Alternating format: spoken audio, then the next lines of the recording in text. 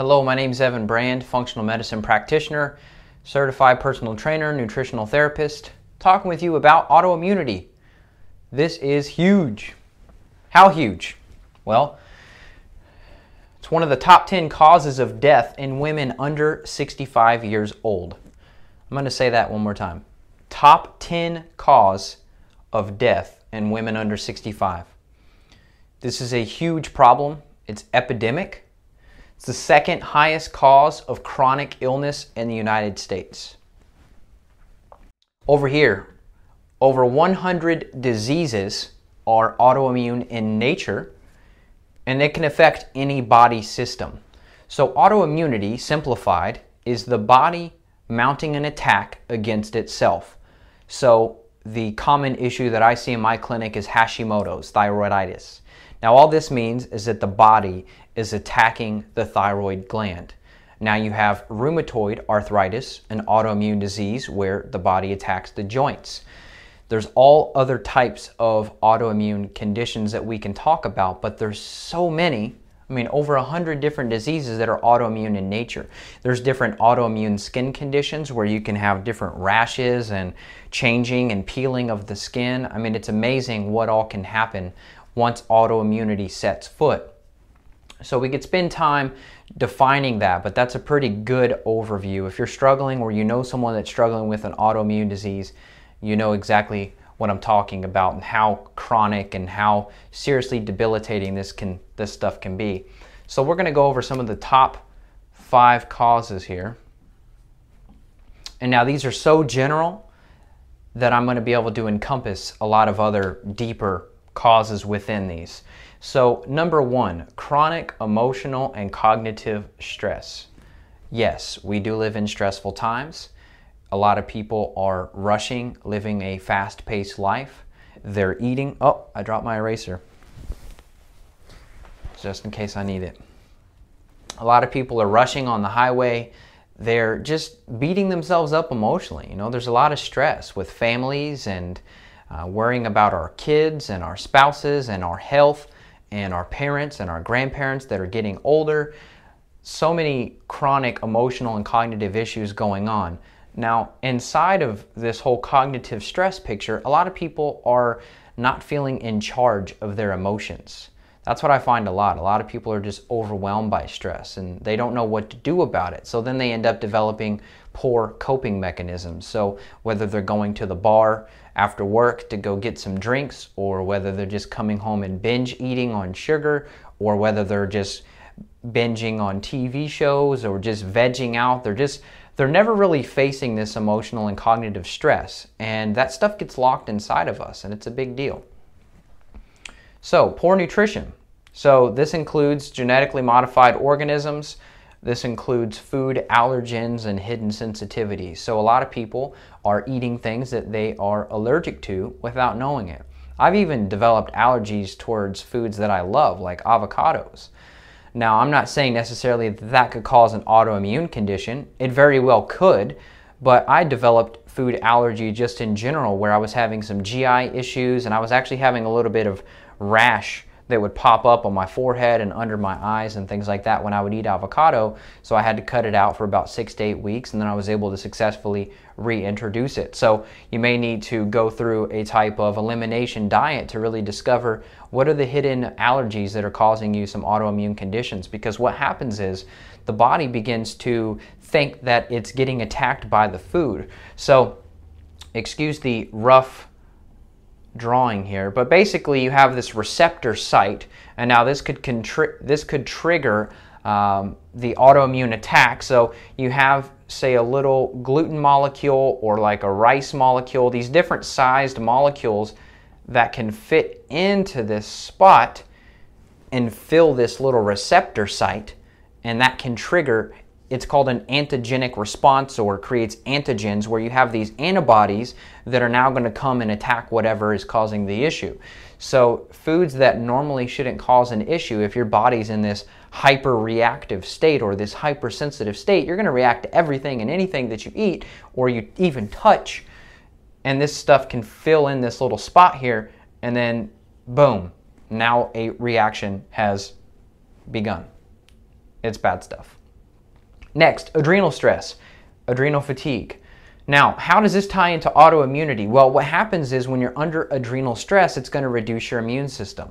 So you may have had this happen to yourself, or you may know somebody, that high charging athlete or that executive, that dude that's just always on top of his game. He's running the business. He's just, oh man, he's so awesome. You just want to aspire to be him. And then boom, they hit a wall and they crash. Well, once you're under so much adrenal stress and you eventually jump into adrenal fatigue, that's going to lower your immune system. So that's going to deplete your body of different vitamins and minerals. It's going to cause you to feel fatigued, depressed, irritable, moody. There's so many different things that are associated with this, but this can all tie back into the autoimmune picture because the immune system is lowered as a whole, and now you're going to be a little bit more reactive and more susceptible to things that you normally wouldn't have been. So that's how that plays in. Hormonal imbalance. All this stuff we have been talking about is hormonal imbalance. I mean, think about if you're getting poor nutrition. Say you're getting some non-organic meat, or you're getting meat, maybe it's not organic, but it could still have some hormones in it. There's a lot of companies now where you may not be able to have organic and hormone-free, but at least you can have hormone-free. So, I mean, if you're adding in synthetic hormones into your diet, that's going to be a huge cause of hormonal imbalance. Chronic emotional and cognitive stress, that's going to throw off your hormones too. It's going to throw off your cortisol. It's going to throw off your adrenaline, your noradrenaline, all of these different brain chemicals that are tied in. So hormonal imbalance is not just something that women should be like, oh yeah, that's me. No, men, this affects you too. So stress can cause hormonal imbalance. Insulin. So I wrote insulin here so I would remind myself to jump back into the topic of nutrition. What happens with your hormones when it comes to nutrition? So if you're eating sugar, you eat the sugar, the blood sugar goes up. You feel really good for a little bit. Now, this is a high blood sugar state. That's an emergency response. So the pancreas secretes insulin to deal with this high blood sugar. Now the blood sugar crashes. Now you feel like crap and you're exhausted. So then you eat more sugar. You go back up. Now your blood sugar's high. Now insulin has to come in. So eventually, you get the idea. Eventually you become insulin resistant. Your cells become deaf to the sound or the hormone of insulin. So now your body's producing more and more and more and more and more insulin. And when you're in a high insulin state, you cannot burn fat. So a lot of times we'll see weight gain with autoimmune clients because their body has just become resistant to some of these hormones. So now this blood sugar's high all the time, and then you end up with, say, type 2 diabetes where the pancreas just gives out. That can also lead to other worse conditions. So getting the insulin under control is going to be really helpful. You want a little bit more of a smooth sailing insulin curve where, yes, you do have a little elevation in blood sugar after you eat a meal. That's normal. And then it comes back down and goes back up, but it's not so extreme. That insulin hormone stress is huge. Now, birth control, that's next. A lot of women have taken these different synthetic estrogens and other types of hormones to trick the body into thinking it's pregnant all the time so that you can't get pregnant. If that doesn't sound crazy, it is.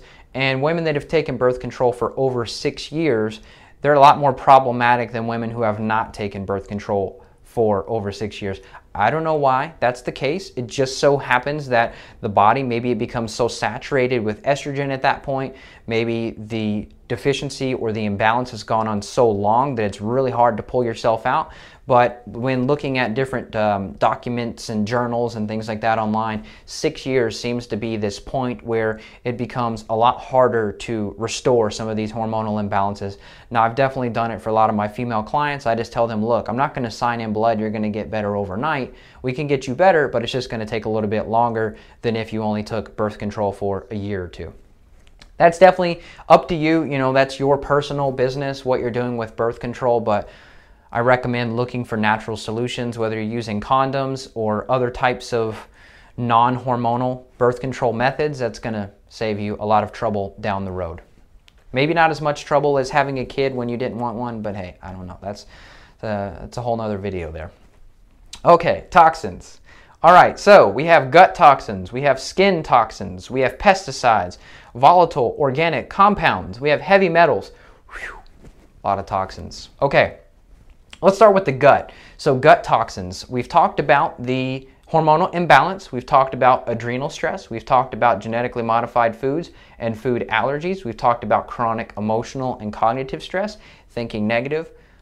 All this stuff can mess up the gut. So we can increase intestinal permeability, we can cause that leaky gut condition. Probably sound like a broken record, but so many people have it.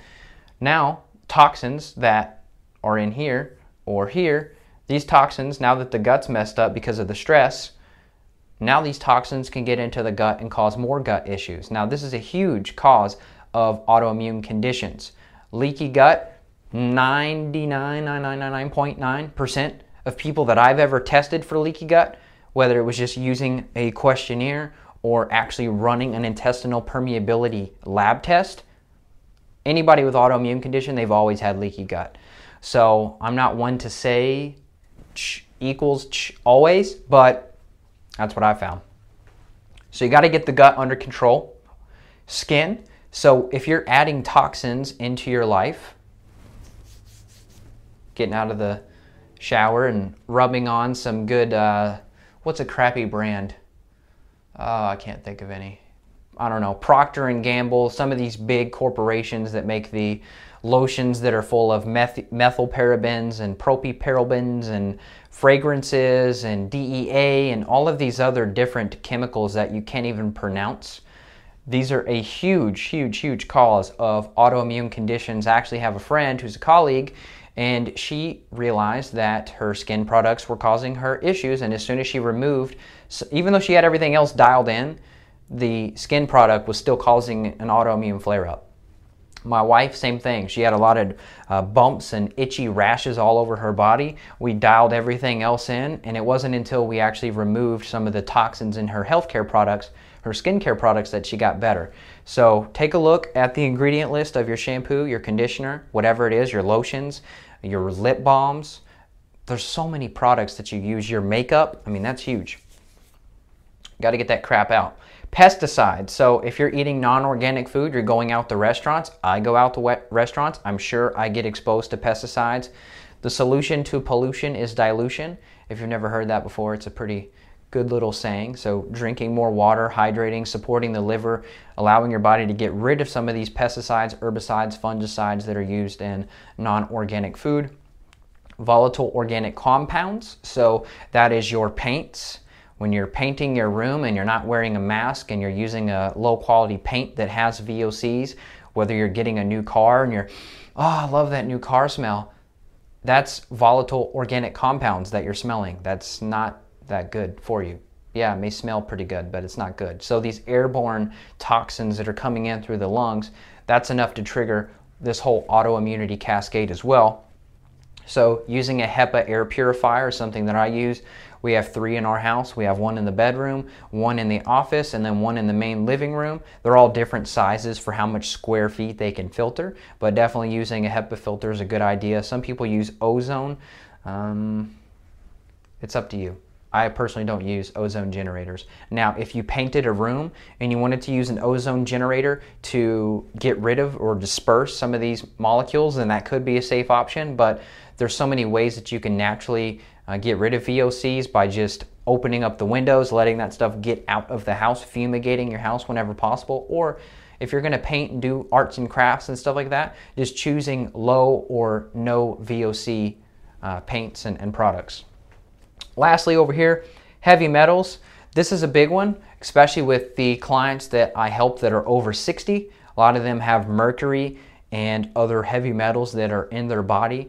I often, and sometimes, just depending on what I think is going on here, I may resort to a hair mineral analysis test to see how bad is their heavy metal load. Now, I suspect that a lot of people have heavy metal loads just because we've eaten contaminated big fish like tuna, and we've been exposed to mercury in the environment and things like that. So a lot of people have heavy metal issues. That's not something that I always go to as like my first starting point or my first investigative point with people. I definitely start working on all of this stuff, but eventually we get there if they're not getting better, because that's a piece of the puzzle that you can't ignore. If you do ignore it, That's maybe why, if you're a clinician watching this, that's maybe why you're not getting the success that you want, because you're forgetting one of these pieces to the puzzle. And there's a lot of pieces. All right, so I'm going to scoot a little bit back here. So what do we do? This is the 6-step process, the 6 R's of the functional medicine approach. Number 1, remove. Common sense. Get rid of the stuff. Number 2, reduce. Reduce the amount of stuff you're exposed to. Pesticides, the organic chemicals that we've talked about, the skin products, the gut irritants, the food allergies, the stress. Reduce all of it. Restore. Restore good gut health. Restore skin health. Don't soap yourself to death. It's okay to get some dirt on your skin and get exposed to those probiotics. Restore your stress and your ability to handle emotions. Take the slow lane on the highway. Let go of regret. Let go of anger. Let go of the death of someone. Let go of the loss of a friendship. All of that stuff. Let it go. Replace. Okay. I don't know. How do you draw a cool little thingy for replace? I don't know. I'm just going to draw like a little tree. Replace. Get the bad stuff out. Add the good stuff back in. Simple enough. Re-inoculate. So if we found that there's some gut bugs or some parasites, some dysbiosis, some dysbiotic flora, gut flora that are not supposed to be as prominent as they are, making sure we're knocking those out with some targeted nutrients, and then re-inoculating the gut, adding in the good stuff. You don't just, if you have some of these symptoms, you don't just want to throw in a probiotic. Oh yeah, I'm taking a probiotic, I'm good. That can make you worse if you're not investigating first, because you can actually feed this cycle that's gone bad. So you have to investigate, make sure there's no bad stuff, no bad guys going on before you just throw probiotics and expect a miracle cure. They're good, but they're not a miracle cure. Re-inoculate, let's draw like a little bug. There we go. Looks like a sun, but you get the idea. And then repair. So lastly, I always go back to the gut. So you want to repair the gut. So whether you're using an amino acid like glutamine that you would be taking in between meals, whether you want to do a capsule and just pop it open, pour it on your tongue, you want to add some to a drink and drink it down. That's kind of the blanket recommendation that a lot of people will benefit from. Glutamine is really helpful and popular in the bodybuilding community for guys that want to gain muscle without becoming catabolic, where your body's eating itself. But glutamine has a lot of repairing benefits as well. So we'll draw a little healthy gut flora there. So this is a 20,000 foot, maybe closer, I don't know how many feet view this is, but this is a view of the common and top 5 things that I see that cause autoimmunity, and how you can start working on removing, reducing, restoring, replacing, re-inoculating, and repairing these issues. Remember, there are over 100 diseases. Any body system can be affected. Top 10 cause of death in women.